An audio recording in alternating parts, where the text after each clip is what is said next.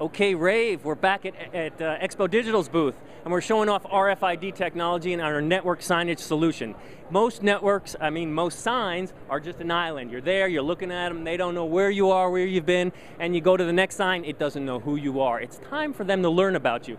Come here, because our signs talk to each other. I'm going to cue them up with a short-range RFID for our Athleta demo that's going to show you what it might be if I tap this, and suddenly I'm in a dressing room. But it's not just this sign that knows I'm in a dressing room, it's that sign that knows I'm in a dressing room, because I've talked to that. And guess what? This other sign over here now knows I'm in a dressing room. It's network technology. Now, why am I in this dressing room? It's because I'm trying out clothing.